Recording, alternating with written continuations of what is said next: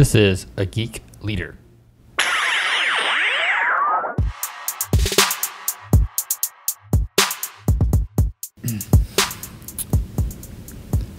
Hey guys, John Rowda back again with episode 47 of A Geek Leader, and today we have Jim Holmes with us. Jim Holmes writes over at FrazzilledDad.com. It's his blog. He's a well-known conference speaker on all things technical. Lately, mostly been focusing around quality assurance. Jim is a veteran. He was in the Air Force for a while and got out of the Air Force and went into a bunch of IT-type jobs from time to time. And he wrote a book called The Leadership Journey, which is all about the process of becoming a technical leader and how to build those skills that are needed when you transition from a technical role to a leadership role. One thing I love about this book is it is extremely practical. A lot of leadership books are kind of in that niche of being more theoretical, more psychological, but this is a very practical guide that has lots of little step-by-step practical things that you can do that you need to be doing. It's got worksheets. It's got lots of good stuff. So I'm going to link that up in the show notes. But I hope you guys really enjoy this conversation that I had with Jim Holmes. All right, and we're live. I have Jim Holmes with me today. He's the author of The Leadership Journey, and he blogs at Frazziled Dad. And you can check him out. I've got links in the show notes at ageekleader.com. And Jim, if you want to just tell us a little bit about yourself and about how you got started in the technology realm. Sure. Thanks for having me on the show. So I've had a rather eclectic psycho career. Been a tomato farmer, wine salesman, spent 11 years in the Air Force straight out of high school. I didn't go to college. I got my degree through night school. But all the way even back to being like a little kid, I was always interested in technology, forever taking apart stuff, sometimes could get it back together in a working order. When I was in high school, a friend had a old Radio Shack Trash 80 that started to do some software development on, mostly trying to figure out if we could write programs that would help us play in Dungeons and Dragons, like, figuring out catapults for not even like the practical stuff, right? It wasn't even like easy stuff of, hey, can we roll dice? It's like, no, let's figure out if we can write a program that'll tell us whether or not a catapult will break down a wall. I went in the Air Force. I ran radar and interrogation systems on big surveillance plane, and then started up into night school for management information systems. So it was doing a little bit of software development, learning some programming fundamentals. Got out of the Air Force, got married, really followed my wife around the world for her Air Force career, and just kept falling into interesting technical jobs. Did some wide area networking, did server management, just continued on kind of staying in whatever technical job I could find wherever she got posted. And that just kind of led on to this very interesting career path of some software development, some program management, some customer relations, and really spent a lot of time in kind of quality-oriented things, both formal testing, but then just kind of the higher level quality, both on the business side, on the delivery side. So it's just been this kind of, excuse me, I had a couple cups of coffee and I thought I was through all of my frog throat.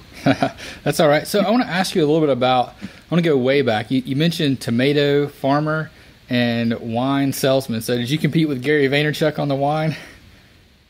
I don't know Gary. You don't know Gary? Okay. He's he owns winelibrary.com. He was one of the, I think one of the first two e-commerce sites out there. No, so my wine days were actually before e-commerce. Okay, he was in the 90s. So. Long time ago. And I was working in a brick and mortar spot, and I was working 8 hours a day there, making less money than my second job, which was like 2 or 3 hours a day doing PC maintenance for an oil company. So the pay wasn't great, but the homework was fantastic. Yeah, I bet. So you were doing all these different tech jobs, and it sounds like you had like a wide variety from infrastructure to what sounds like maybe DevOps before DevOps existed, to QA and service delivery and that kind of thing. How do you think all of those things put together kind of made you get into the position you are today? Man, so I am a big... Let me see. The diversity and breadth of that experience has been a huge help to me. And it was kind of foisted on me because people had asked me, what's your 5-year plan? I have no freaking idea. Because literally, I mean, I had to follow my wife around for her Air Force career, right? So it was getting to some place and then finding out what was available that sounded interesting that, could keep me employed. And I didn't mind that lack of control because there were just really interesting opportunities. And I think that breadth has really helped me look at software delivery from a very different aspect. I tend to be much more business and customer oriented than most, just hardcore geeks, if you will.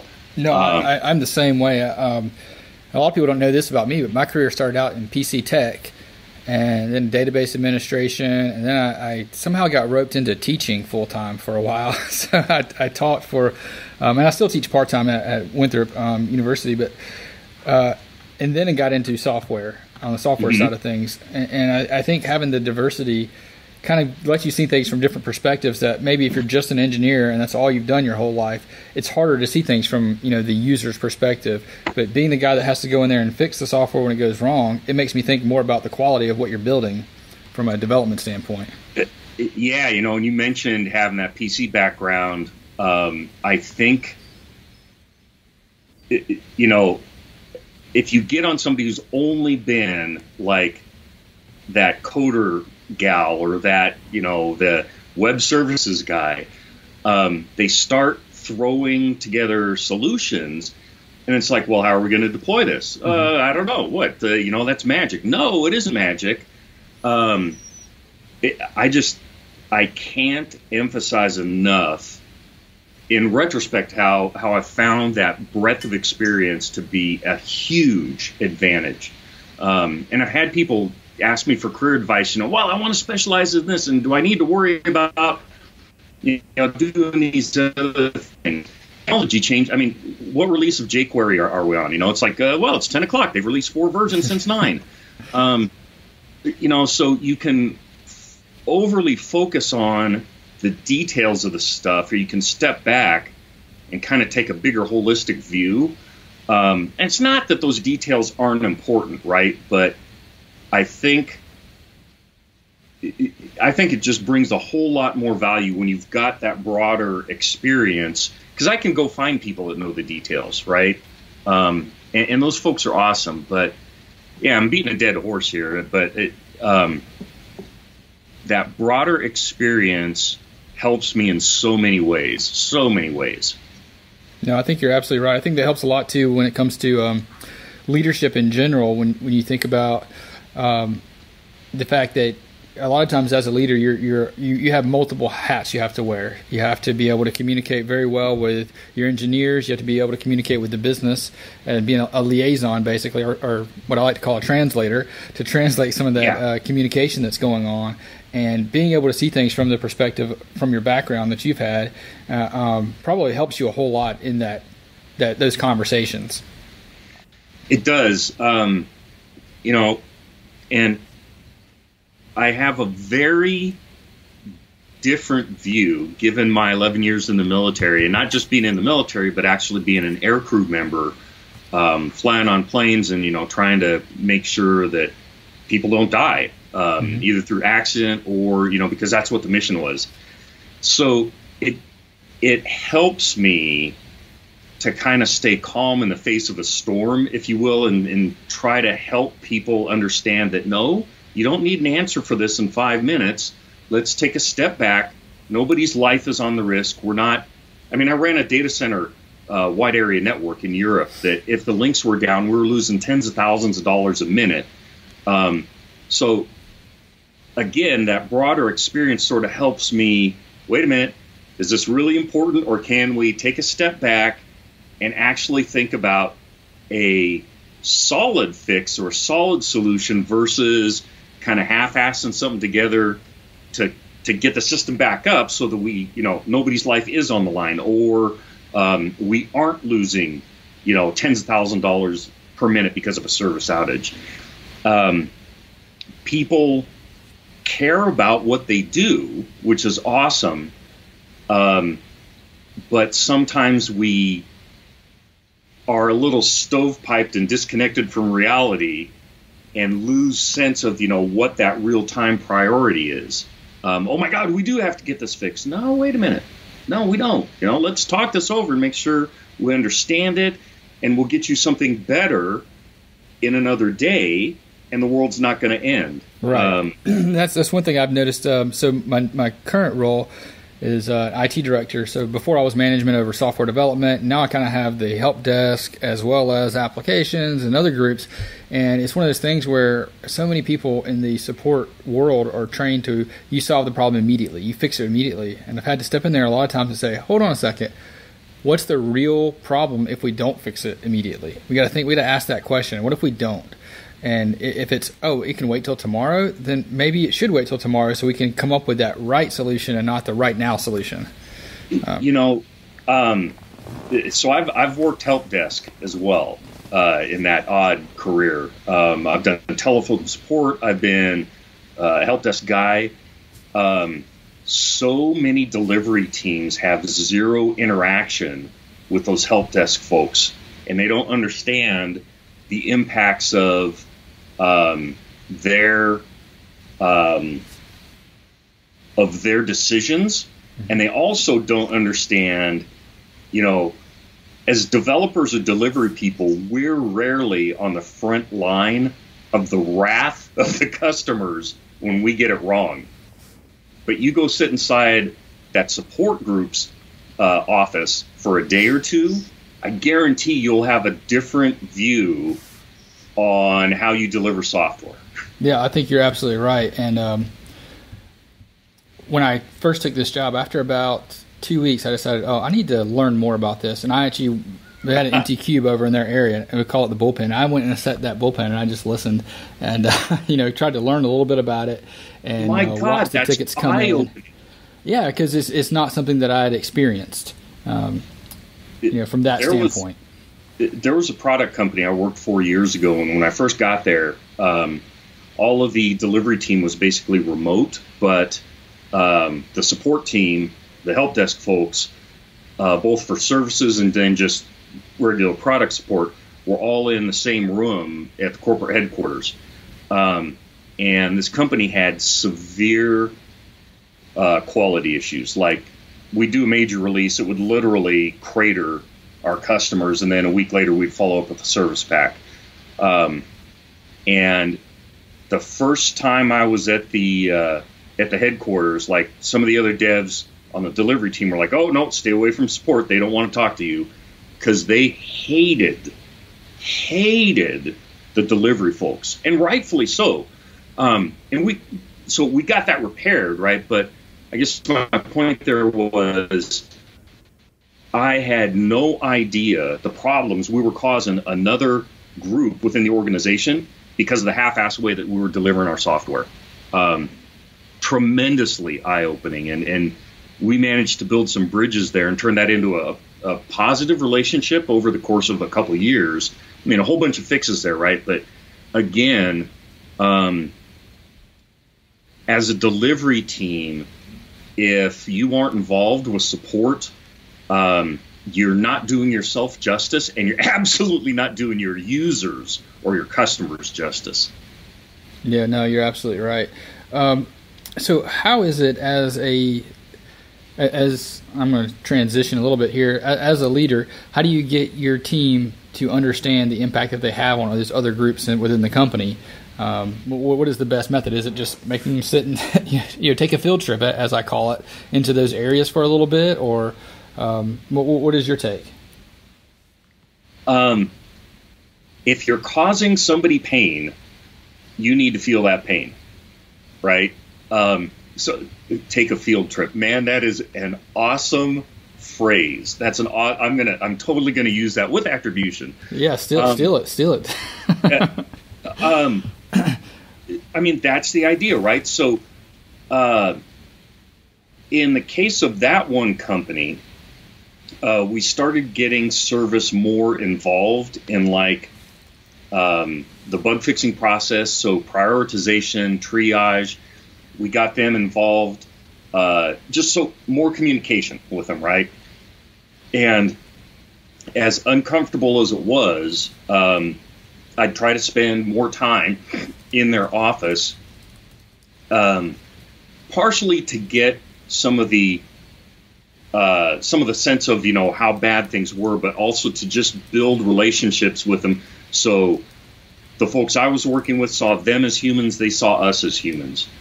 I'm also a big fan of getting people from the delivery team directly involved in support. So me too. Absolutely. Handling, being on the call, right? Customer calls up. Oh, hang on a sec. I'm going to bring a developer in, or, so however that looks, there are a bunch of different ways to handle that. You could actually have somebody rotating through, for level 2 support, somebody from the delivery team, right? So it's your week. Your priority is not user stories or bugs or whatever, right? Your priority is when somebody from support needs help, they call you right away, and that's your main job, right? So That's one good piece there. We did that at our last company, and it was great. We had basically, 1 week out of the probably every 5 months or so, you were going to be on support, and you were level 2 support. In conjunction with the other with other groups, but you saw all the tickets that came in that level 2, and a lot of times it was eye opening. They'll say, "Wow, we always thought this was just a end user issue, but now that we're getting so many tickets, I see that we can easily, it's a UI issue." It is, right? And unless you're involved there in the trenches, feeling the pain of the customers, feeling the pain of your support, you miss perhaps the best opportunity to get real feedback on your product. Mm-hmm. It's like, holy crap, I had no idea anybody would ever use our API that way, because it's APIs and people are going to use them in all kinds of psycho ways, right? Right. Usability options, or one of the best things we ended up finding back through better support handling was how our installation documentation sucked. It's like, God, you keep getting the same thing. Let us know that. 2 days worth of work on a FAQ or fixing this part of the install docs, and we just cut your support ticket load by blah, right? Mm-hmm. But a lot of times what you're talking about, if the support manager just told you guys that, it wouldn't make as big of an impact as if you felt it, if you heard it from the customer directly. Absolutely, right, because we did have that regular interaction of the manager to manager, right? But by getting people from the delivery team, and I say delivery team because we had devs going through it, PMs, me and my testers for that particular organization, and then for another product company, right? That being in the trenches, there's no experience like that. There's no experience like it. It is so valuable. Mm-hmm. And, every time that I've done this with my various teams, there's always a lot of griping and, I just want to develop. I just want to do this. And so, some people you have to force. Some people it's a bell curve like humanity, right? Some people are just going to dive in wholeheartedly. Some people will go if you kind of push them over the cliff, and then others are just going to be screaming the whole way. But taking that step and just making it not optional, it's just this is not punishment. Rather, this is how we're going to work, because we're improving our product by everybody understanding how we are killing support and how we're doing a disservice to our country, is so valuable.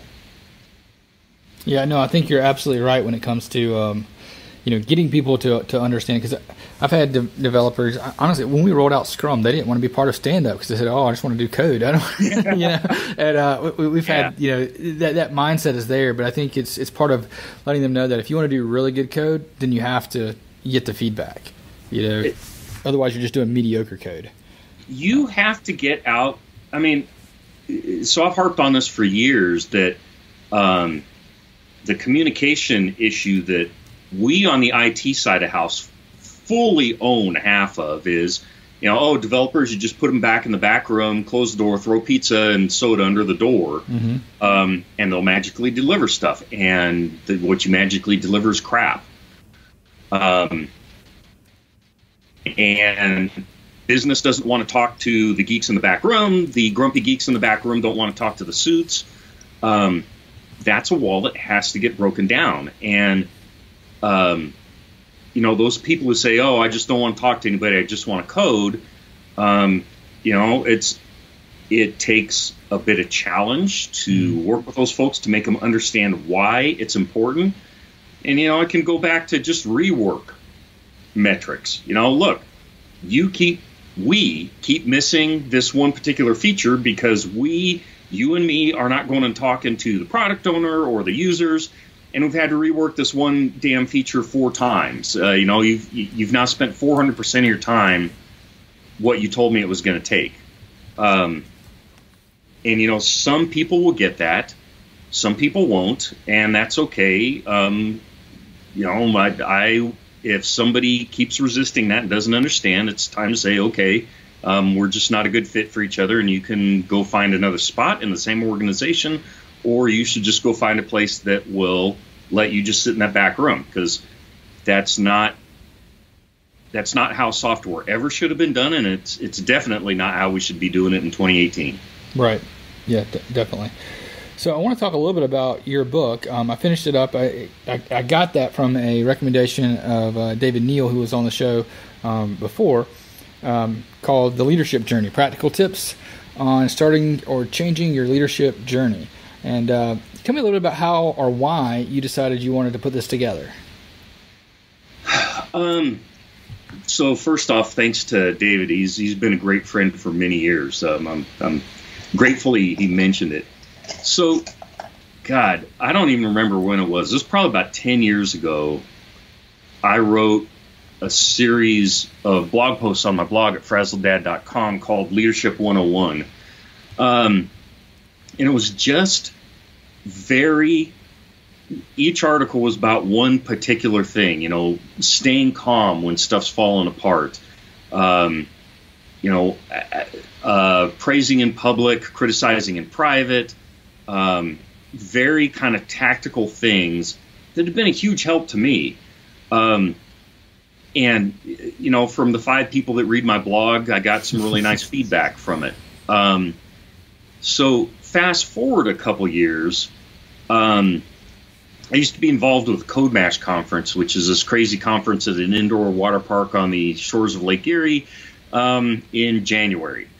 The guy running the conference asked me to put on a leadership workshop because I'd been talking about leadership off and on for a number of years. So I said, sure, and I had 2 weeks to put together a workshop. But it was all on fundamentals that I'd done, so I wasn't worried about about the 2-week period. But as I'm starting to put everything together, it's like, man, I bet I could easily take this and turn it into an ebook on LeanPub. So just take kind of the exercises that I'm putting together for the workshop, some of my other thinking, and build a book out of it. And so I did. And then through a lot of hard work and dedication and huge procrastination, about 2.5 years later, I finally finished it up. So that's how the book came about. It was, kind of from a lot of thinking about leadership, writing a blog series, doing some speaking, then this workshop, and then the book just kind of wrapped up all of that content. So I read your book, and the thing I've read a lot of leadership books. I have an Audible subscription, and that's I've talked about it a little bit. That's one thing I do in my car is I listen to to books. And I remember there was one year when I was really struggling when I became a new manager. And I don't know if you went through this process before, but what they did with me is they said, okay, you're a good developer. We're going to make you manage people, and that was like the worst thing they could have done because I didn't know what I was doing, and I had a lot of people quit, and I had the highest turnover rate in the company, including our call center for a period of time, which was pretty bad. So, and at that point, I kept telling people, "Oh, that's because in Charlotte, I was just south of Charlotte, North Carolina. I was like, well, in Charlotte, the banks are there, and the people make a lot more money, so they're just leaving for that reason." And I remember one time I had 2 people quit the exact same day, and I went to my mentor. I'd just gotten a mentor, and I didn't know much about leadership, and I just said, I had 2 people quit, and I'm guessing it's just the salaries. They didn't give me a reason. He's like, don't you think it's probably you? I was like, oh, that hurt. But the more so I went to Google, like all techies should do, and search why do people quit their jobs, and the number one thing came up was their boss. I'm like, oh God, he's right. So I started consuming these books and just and listening to so many of them, and they all had good advice, but most of them are very high level. They're very theoretical in nature. Mm-hmm. And what I really liked about your book is you had the exercises. You had very practical things that you should be doing, like when you talk about conversations and one-on-ones. Here are some practical things that you should be doing. Here are some meetings you should be having with people on your team. And it was really good. You had some of the questions that people don't ask. People just assume that you want to be a boss and you want to be a leader, and you actually ask the question, hey, decide if you indeed want to be a leader. So I really like those parts of the book. Well, thanks. I'm glad you found that useful. Your story of your journey to becoming a leader is sadly far too common, and not just in IT, right? We do a bad job about bringing people into jobs in the U.S. With no apprenticeship, with no kind of good training and mentoring. Like you said, you finally got a mentor, right? What the hell's the finally? Yeah, absolutely. It took me 2 years, 2 years of being a manager before a mentor even showed up. Yeah, and so first off, I'm sorry for that pain. Thank you for sharing it, though, right? Because people will not talk about that, right? But that's a very common thing of, you're a good developer. You must be magically a good manager. Here, go run people. Mm-hmm. So I guess that blog series and then, the workshop and then the book, thank you for recognizing that it is practical, because what I was trying to do was help people avoid that kind of situation. I was very fortunate in the military that the military overall, every branch in the U.S., and I can speak specifically to the Air Force because that's where I was, they focus on leadership training, because that's how you've got to be, at the end of the day, how you got to be mission effective. You have to know how to lead people, right? And so there's varying degrees, and you can argue the efficacy of it, but the point being, like 2 years into my enlistment, I'd been through 1 week-long training session already, and this is like as a 19-year-old chucklehead or 20-year-old chucklehead. By the time I left the military 11 years later, as a mid-level non-commissioned officer, I'd been through 3 different leadership schools. And some of that was, about military stuff in general, about, just military stuff. But a lot of it was dealing with people. Mm-hmm. And then I get out into the civilian world. I'm like, holy cow, how did you become a boss of anybody? Do you not know these fundamental things? No, actually, I don't. So the those practical exercises and some of those very tactical things that I share in the book come from that, just the idea of, well, we don't have a handbook on how to do this stuff, and nobody's talking to people, and, what does a one-on-one meeting look like? Why should I be meeting with my team? I tell them what to do. And I think another problem that happens in software development, especially, so at least that's where I've seen it, is the fact that we become the bosses that we had, and so many people didn't have these things. So, I never was in a one-on-one until I gave a one-on-one.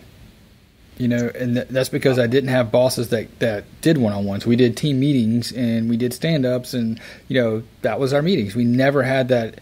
The only time I ever did a one-on-one, I take that back, I did have times, and that was during the annual performance reviews. That was our one-on-one time, Yeah. And so when I became a boss, I thought that was the way you did it because that's what I had seen. And, when I read your book, I thought back to so many things like, yes, I figured that out, and I wish that someone had told me that, my first 6 months of being a manager, or before I became a manager, even to decide if it's something that I was good at or wanted to do. And quite frankly, if I knew all this stuff coming into it, maybe I wouldn't have got into leadership and management. I don't know. But you would have been able to make a better, more informed choice, Absolutely. Right? And at a bare minimum, you would have saved yourself a lot of pain, and your company, had they appropriately mentored you and gotten you into that role, they would have saved all that turnover, or at least a good portion of that turnover, right? Because then it might have been, honestly, the salary rather than you having been let down. I mean, let's be clear here. This wasn't your failure. This was a failure of the system that dropped you in that role with no support, right? And it's interesting that particularly in tech roles, we'll think about, I got to go learn Cowbell 4.0, and I got to learn the latest version of React that dropped. But we don't think about the soft skills and the human side. Because again, we're just developers and we'll be back in that dark room and don't talk to me, right? Surprise, we're humans. You need to learn communication. You need to learn how to interact well with others because it helps you at your job. And then, by the way, if you do step into that management or leadership or whatever role, you're better prepared for it. Mm-hmm.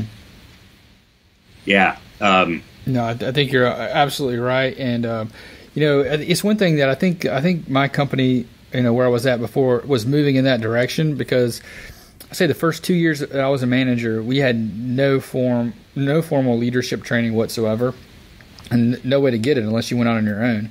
And they did start implementing leadership training.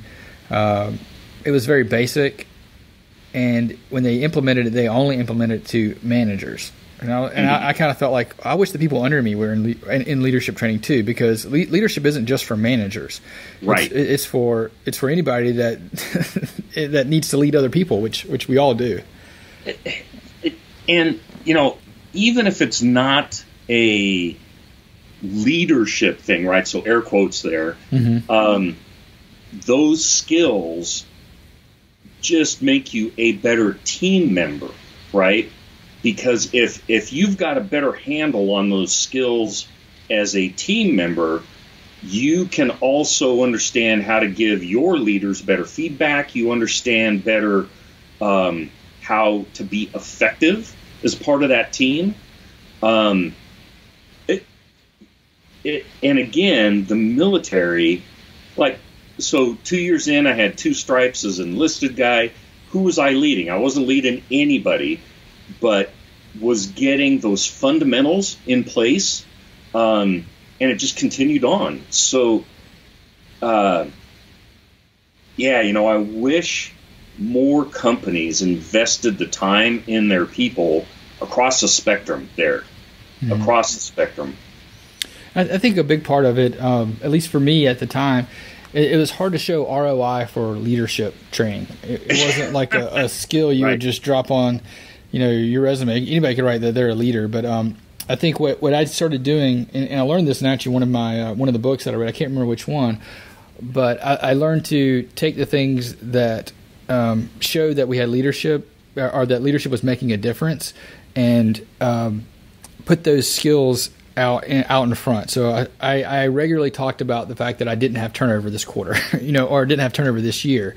And I regularly talked about the fact that my team started to do team builders. So we started to do 1 hour a quarter volunteering together. We started doing things like that, and I started promoting that, outside of my company. And then I noticed other teams started doing that. And it's kind of one of those things where, let's see who, which manager can have the least turnover for this year, and right. And those are all products of leadership. They weren't products of anything else. That's a really good way to think about that. One thing for individuals and leaders, I always think it's important to trumpet your wins. And I don't mean that from a narcissistic or egotistical point, right? But life sucks and life is hard, right? So when you get something right, spread the joy, spread the love. And it's not about bragging, look how awesome I am, but the fact that you went from having the highest turnover to 0 turnover, mm-hmm. You think anybody else in the company might be interested in how you did that? That's extraordinary, right? So when you can say, man, look at what we did, by promoting that and, sharing that things went right, you're kind of emphasizing to everybody, man, you know what? Not only did we not suck this week, we actually did some really good stuff. And then other people start to think of, man, how do I get in on that? What's going right there? Because we got something that's a little similar. It's not the same, but, maybe I can use some ideas. And it's not this thing that comes from promoting yourself. For some people it is, but again, hello humans.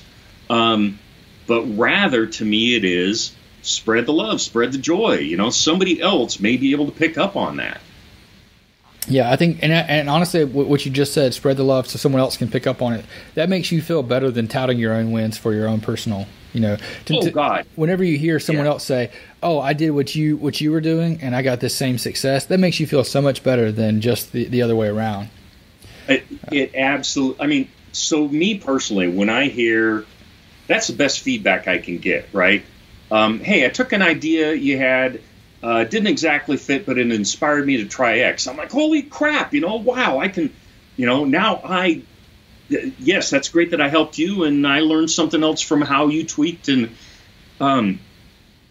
yeah, I'm with you on that, right? Mm-hmm. That's some of the best feeling when you get that kind of feedback. Hey, your idea helped me, blah. Yeah, and you had another section in your book that I really liked. It was the dealing with the imposter syndrome. And I know I struggle with this, and I've talked about this publicly, several times. For me, it was always, and I still have this feeling every now and then that someday HR is just going to walk through the door and they're going to be like, "What are you doing? How did you trick us for so long?" So, imposter syndrome is a thing, right? So sometimes we kind of overinflate imposter syndrome, but it is an honest to God thing, right? There's a Wikipedia page on it, and there are mental health professionals who have studied it, so it's an honest to God thing. And learning how to deal with that so you can mitigate that stomach ache as much as possible, that's a thing. And this is another reason for trumpeting your wins. And so I've done various things over the years. I used to have a personal Kanban board when I was actually in an office. I've worked home office and remote now for years and years. But, having a board that you can look at when you're feeling that gut ache of, man, I am a fraud and this house of cards is going to fall down, and you turn around, it's like, wait a minute, look. Last week I solved this problem, I helped this person. Journaling or actually writing things down. I don't mean like in Notepad or OneNote, but an actual physical book, because there's psychology science behind the act of physically writing something out as well, right? I mean, I've got 90,000 moleskins around, of course, none within arm's reach. But I'll write that stuff down in a book. And it helps me better deal with that imposter syndrome. It also reminds me when I'm having a struggle, wait a minute, maybe didn't I have the same kind of problem last year? And, I can go back. We do ourselves a disservice, and I say this as somebody who still struggles with this. We do ourselves a disservice as awesome humans when we let that imposter syndrome get so much control over our life. We are nowhere near as bad as we think we are, right? You're absolutely right, and it's hard to see that. I know I was mentoring someone who wanted to become a project manager, and they were from the development background. And I said, I really want to be a project manager, but I'm just not a project manager. So we sent them to Scrum Master training. They came back, they passed, got their Scrum Master certification. Now they're technically still a developer, still working, on software. And I was like, well, why don't you try to run this project? Well, I'm not a project manager. I'm like, well, no author was ever an author until they wrote a book. You can't have that mindset of that you're not something, until you try it. You got to try it first. I said you weren't a developer either until you got a job as a developer. And that is the most fulfilling thing for me as a leader is not seeing, oh, we finished this project on time and under budget. We're actually ahead of time, and the customers are raving about it. And, it's solving problems. All of that's really good, right? But when I can help somebody take a step that they may have been hesitant about, or when I can help them get out of a pit, that is the most rewarding thing for me ever. Yeah. Whether it's stepping into a new role that they don't feel comfortable about, right? Diving into the PM stuff. Or some years ago, I had a guy on a team who was he was a good human, but his technical skills were just awful. And he was pretty much mocked by the rest of the team. And over the period of months and a whole lot of really uncomfortable, hard discussions, he changed the course of his skill. He got more fired up about learning stuff. And a few years later,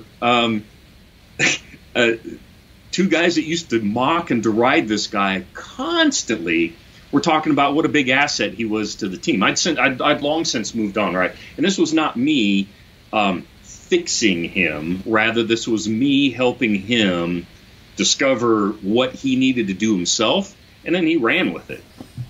Yeah, I think that's a good distinction that you mentioned there, is that he had to do this himself. Right. It took a mentor to help bring that out, to show him what he already had, but it's something he had to do himself. And I think sometimes when you get put into management, you feel like it's more like you're trying to push someone instead of pull them. And I always try to use the analogy of a rope. If you have a rope tied to a weight, you can't push that rope to move the weight. You have to pull it. And I think that's part of what you just mentioned there with leadership, is that you had to pull that out of them. You couldn't just force it upon them. Exactly, right. The only, I had carrots. Look, you're,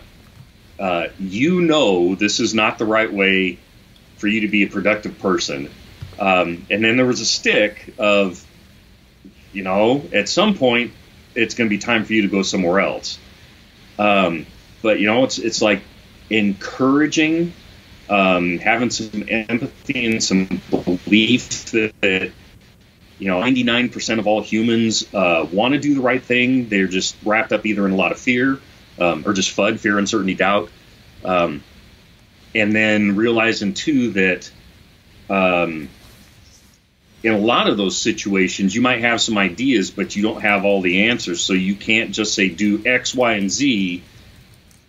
It's like, well, why don't we try X and see how that goes? Is that working for you? No? Okay, then we'll try red. And if red doesn't work, then we'll try aardvark. Leading people and managing people's hard. Yeah. So what would you say is the most difficult thing when it comes to leadership that you've had to encounter? The hardest person, the hardest environment or situation that you've had to kind of work through? I've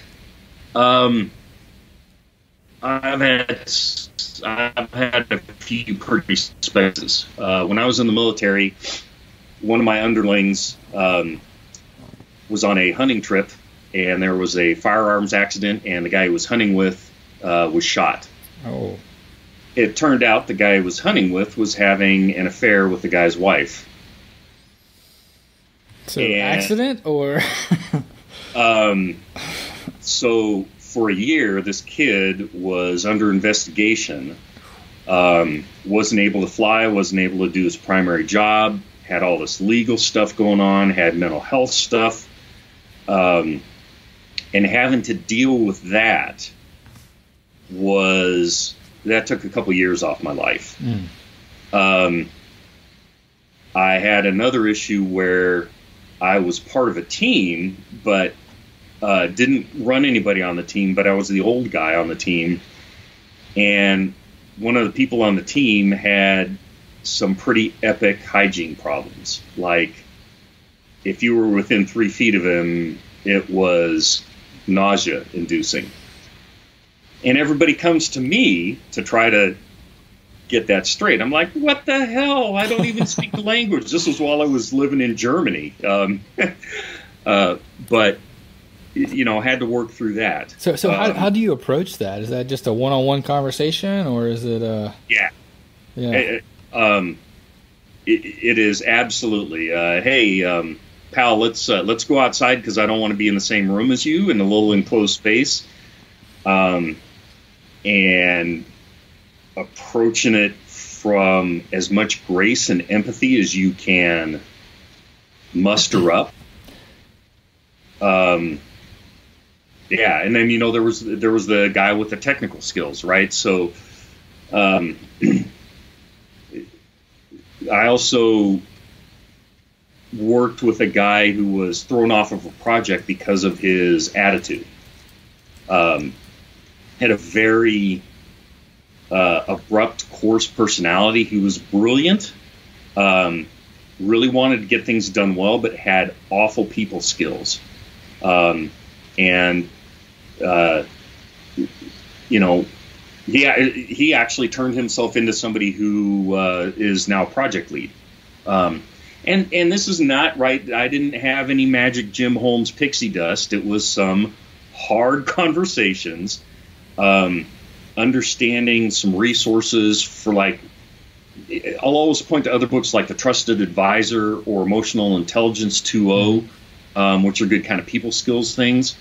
But yeah, I've had a range of rather intense situations I've had to deal with. Yeah, I saw a talk that you gave. That was one of the things that really made me excited to have you on, called "Makes You Stronger," where you talked about how, you know, going through something difficult can strengthen you in ways that you can't even imagine and think about. How has that happened, or how have you been strengthened in the past by things you've had to encounter? So, yeah, that talk was from Kalamazoo X 2 years ago or a year and a half ago. And I'm going to link that up in the show notes so people can watch that as well. Okay. Sure. So that particular talk was very open kimono, was very intense. 6 or 8 years ago, I had a pretty significant struggle with depression to the point where I was suicidal. And there were a number of things in my life that were contributing to that. But I ended up having a no shit moment, got some professional help, which was crucial, got on some meds and worked through that. I think everybody needs to, I don't want to say everybody, because it's always the wrong thing whenever you include everybody and everything, but I think regular professional help maintenance is helpful. You know, we don't talk enough about mental health. We don't. You're absolutely right. It's a hard, scary thing. There's a lot of stigma around it. We're getting better, particularly in the IT sector. Mm-hmm. But like I know, like where I work, they give you there's an EAP program, and part of that is that you're allowed like 3 sessions or 6 sessions a year to talk to someone, and I think everyone should use every one of those. Even if you're not feeling depressed or suffering depressed, even if you have nothing, you're not cheating on your wife, you have nothing bad going on, I think you should still, just to get that checkup, like you go to the doctor to get checked up. I think sometimes you got to get your well-being taken care of as well. And I hate the fact that there's a stigma around getting help, because it's everybody needs it, in my opinion. It's crucial, because those types of sessions, and you hit on it so well, right? Rather than being retroactive, if you're proactive, work with a mental health professional will give you a set of tools that can help you when things do go bad. Right. So, I was in a bad spot, but got some really good tools, both, drugs, but then things to think about, things, ways to look at life, little practices. I mean, everything from some meditation skills to like how to break something apart, how to communicate. And the thing was that coming out of that, getting that foundation of the tools, recognizing that I was depressed, that I did have some errors, got through all of that bad spot. And that gave me strength then for when my life went really bad a year and a half ago, when my son murdered my wife, which, 12-year-old kid.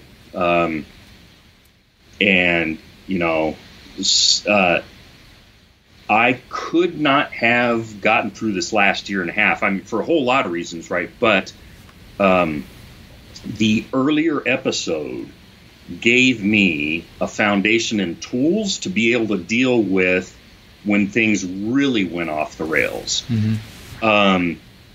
So, that talk makes you stronger. I rant on how we've become averse to adversity in discussions, in dialogue, in discomfort. But the thing is, there's that old adage, what doesn't kill you makes you stronger, because you learn how to deal with that adversity. And life is pain and suffering alongside of all of this joy and grace from the universe and from other people, right? But if you don't learn those tools and learn how to deal with things that are bad, how are you going to live? I mean, seriously, right? I am sober, I'm alive, I'm getting through things because of all of those struggles I've had through my life and learn how to deal with them, right? You can't just duck and run from everything. Learn how to deal with it, and it makes you a better person. I think you're absolutely right, and I think it's a powerful message that you're bringing out, that a lot of people just, it's unfortunate that maybe they haven't had a rough patch before they hit the really big rough patch to get them ready for it, And I know you never want to say, I'm thankful that I went through something like that. But in hindsight, sometimes you needed to go through something like that. Yeah.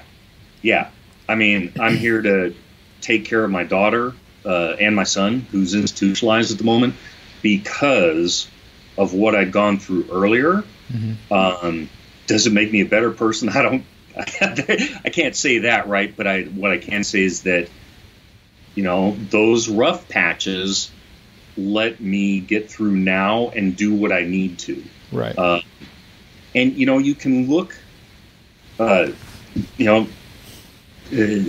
not everybody goes through what I've gone through, but you can take that in a different aspect. And, looking back at what you asked, what are the difficult situations you dealt with at work? Mm-hmm. Because I'd had those hard conversations, because I'd had those hard situations, it is now easier for me to get into harder discussions that other folks might avoid, either in the team room or one-on-one or with a client, right, or with my own leadership. Because you can sit back and say, I've been through this before. I got this, right? And that whole imposter syndrome thing, when you can look back to, wait a minute, I did X, Y, and Z. I got this. I can do it. I have been through this before. I've been tempered in the fire, and I know I can get through this. Yeah, it's kind of like that. Some people will say, well, act like you've been there. You can actually say, well, I have been there. Yeah. And it makes you, it makes those conversations a little bit easier. I'll never forget the first time I participated in, being the leader, the manager, having a one-on-one. I was terrified, but I kept saying in my mind, they're just as nervous as I am. They're just as nervous as I am. Yeah. But then after I've done, a dozen or two of these, it's like, oh, this is just another one-on-one. And now I'm comfortable with it. And I'm actually looking forward to having these from time to time. So it's not like it's something that's terrifying anymore because you've been there. You've been there and you've seen the positive stuff that can come out of what might otherwise be an uncomfortable situation. Yeah, absolutely. Well, we put in about an hour. I want to be cognizant of your time. Is there anything else that you want to leave us with about leadership and what we can do to help make us a stronger leader as we go through this journey of leadership? So a couple things. First off, kind of the narcissistic self-promoting thing. The books on Lean Pub. I think all of the feedback I've had has been really good. I also do consulting on the side, workshops on the side. So if somebody's looking for some practical help, I can do that. All right, so that's kind of like the narcissistic self-promotion. And I'm going to link up your blog, your book, and your Twitter handle all in the show notes. It's going to be at geekleader.com/Jim Holmes. So it'll all be linked up there for as long as this site's around, which hopefully will be forever. So, more generally, think about those people skills like we do our tech skills, right? They don't magically appear. You need to work at them. You need to go out and you need to learn. You need to screw some things up epically. I mean, we didn't even get into my numerous leadership epic fails, right? I am not some magic unicorn that farts pixie dust and, everything just greatly happens, right? I've screwed some things up that I will carry to my grave. But don't be afraid of it, right? And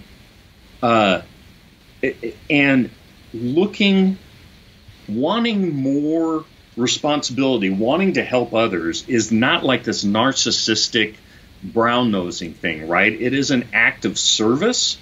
Even if you don't feel you can be good at it, frankly, if you don't feel good at it, go do it because that's a self-check.